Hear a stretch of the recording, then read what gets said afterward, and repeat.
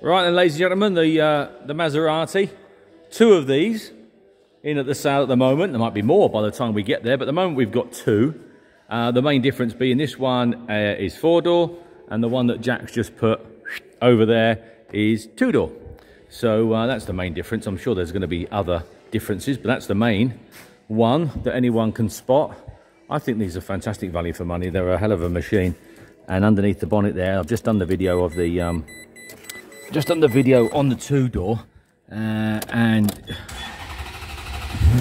they are a work of art under the bonnet there. And just chatting with one of our collectors here, and he said he knows quite a few people with them who love them to bits, think they're absolutely great, and I'm sure you do. I'm sure you do. They certainly strike me as being very, very good value for money. 71,000 miles. We've got more paperwork than you can wave a stick at, which I will come to shortly. But this is a nice place to be. Cabin's lovely and airy and bright and clean and smart. So that's nice. Oh, look, we've even got the original phone in there. Look at that. How nice is that? Isn't that great? Right. So, door shuts. Oh, no, I'll tell you what we'll do. We'll get back into my usual sequence, and we'll do underneath the bonnet first, which is all there.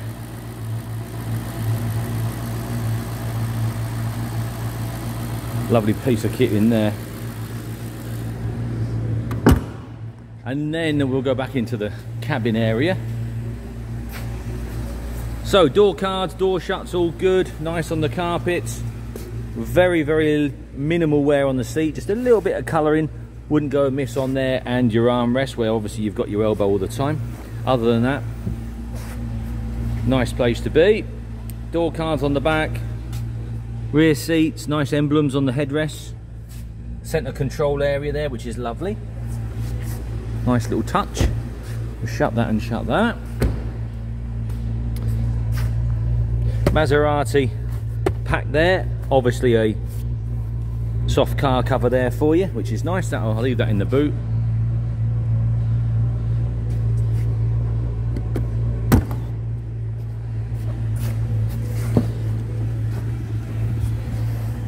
And again, the near side,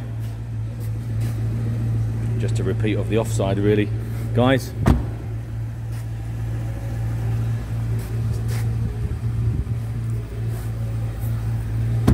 And then the outside of the car, like the other one, look, lovely clean brakes. They're not very old, are they? Brakes and wheels, which make a car, don't they? They're nice, dead straight down the sides. Again, lovely and clean on the brakes there, look. They're a picture, aren't they? Nice round the front. No scuffs on the bumper corners. All there. They do look $1 million, don't they? Nice and clean, straight down the sides.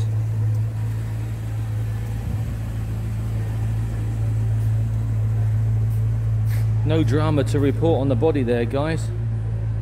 Looks lovely. Obviously supplied by JCT 600. Before I sign off, I'll just show you this. I just laid it out on the bonnet of this E-Type, only because the E-Type's a project.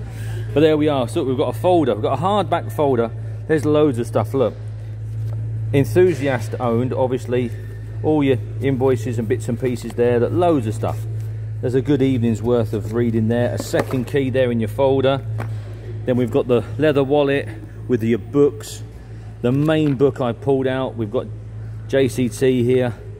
Stickers there, stamps for your servicing, which goes on to the next page as well. Last one, JCT, look, Brooklyn's at 64,000 miles. So that's all there for you. I'm going to bag that up and send that down to the girls in the main office. But there you are, a really straight car, guys. Nice looking car. Fantastic value for money, and here with us at Pickering. The main viewing period is that week leading up to the sale. I always say that. For two reasons really. A, most of the cars, 95% of the cars are static then, they're on display. We haven't got to keep moving stuff around. We've got more time and we can open things up, go through things with you. Leading up to the sale, we're as busy as bees, aren't we? We're in and out, up and down, and we just don't have 5 minutes spare. But anyway, it's here in good time. Come down, have a look and see what you think.